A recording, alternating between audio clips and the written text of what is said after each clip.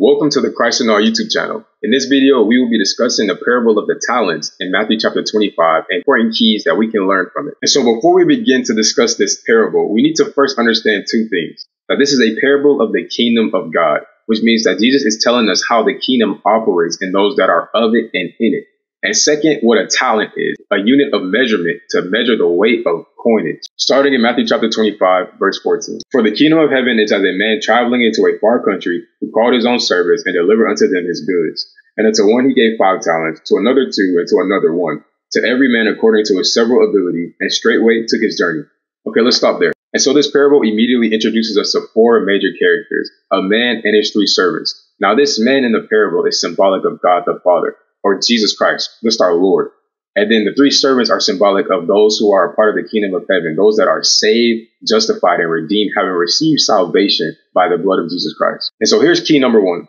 As this great man goes on his journey, he leaves his servants with resources. Because these servants belong to him, he can trust them with these resources. And he gave each one of them according to their ability, what they could handle. And so he's giving these servants talents, or in other words, a unit of measurement of coins that he's expecting them to steward.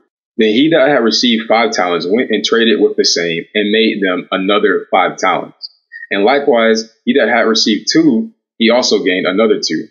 But he that had received 1 went and digged in the earth and hid his Lord's money. After a long time, the Lord of those servants came and reckoned with them. Let's stop there. And so what do we see in the next few verses? That each talent actually speaks for itself, 1. And for 2, the master is going to return. And so we can see from the action of the first 2 servants that they understood that they were supposed to reproduce. And as they did those things that would reproduce the talents, we see that each talent doubled. However, the one that only received 1 talent, for whatever reason, dug his into the ground. As the other 2 were fruitful with their talents, this servant decided to just maintain what he had been given. And so he that had received 5 talents came and brought other 5 talents, saying, Lord, thou deliverest unto me 5 talents. Behold, I have gained beside them 5 talents more. His Lord said unto him, Well done, you good and faithful servant. You have been faithful over a few things. I will make you ruler over many things. Enter into the joy of the Lord.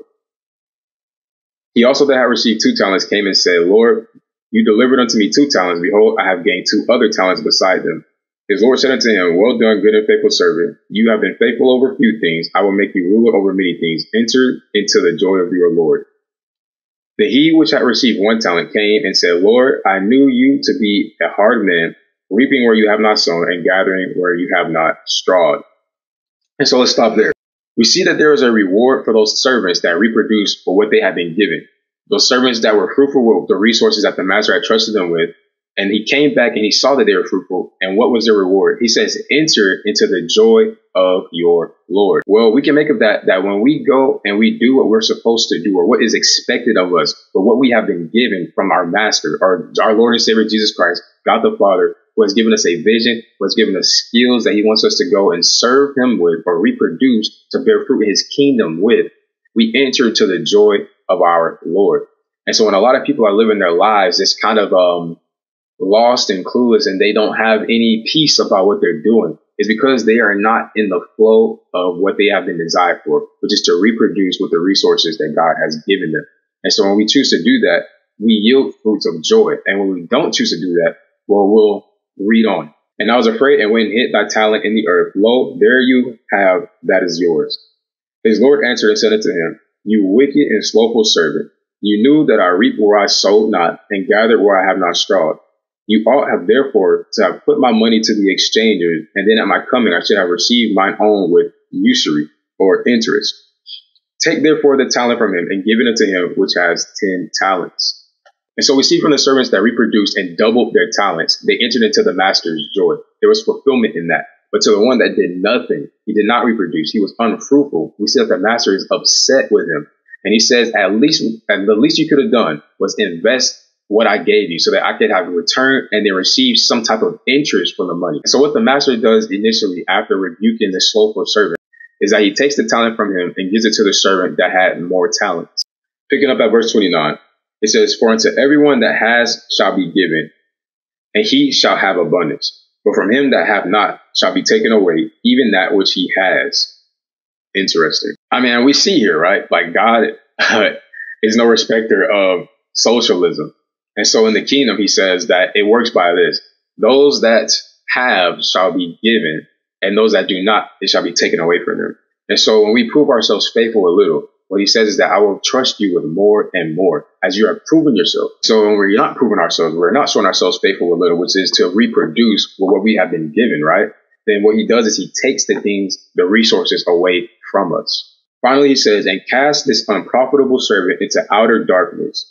There shall be weeping and gnashing of teeth. And so we see that the ultimate destination for this unprofitable servant was hell. He was thrown out of the kingdom because he did not reproduce with the resources that he was given. And what was his heart posture? He said that I was afraid of this master. He said that I knew that you were somebody that reaped where you did not sow, and that you gathered where you never strawed or labored. And this caused this servant to be fearful, and he went and he buried his talent when the master expected him to reproduce. And we see that when those who did set their heart to reproduce with the resources that the master gave them, they actually did, and each talent doubled. And so if something doubles, that's actually 100-fold percentage return if you know about investing. Ultimately, what can we understand from this parable? Well, obviously, the man that went away is representative of Jesus Christ, who came and died and went as he was taken back into heaven in glory. And the servants are us who have been left behind, who are a part of his kingdom, having received salvation through him to make us a part of his kingdom. And what he does is he trusts us with resources that we are supposed to use according to our ability, right? He doesn't give us more than what we can handle. But what he does give us, he expects us to reproduce with them. And when we set in our heart to reproduce with them, we do. And so it is quite possible to even double what God has given you. But if we were to sit on what God has given us with the intent in our hearts that, or with the same intent in our hearts that the servant that only received one talent had, right? The master considers that lazy. He considers that slothfulness. He considers that wicked, actually. If we are unprofitable with the things that he gave us, that we cannot be certain that our destination is to remain a part of the kingdom. But we can be certain that there is going to be repercussions for us being slothfully wicked and unfruitful. And that outcome, according to this parable, is being kicked out of the kingdom and ending up in hell, even though we were initially a part of God's kingdom. I hope you enjoyed this video. Please like and subscribe and check back as we're going to do more videos of this kind, discussing and explaining more parables from Jesus out of the gospel.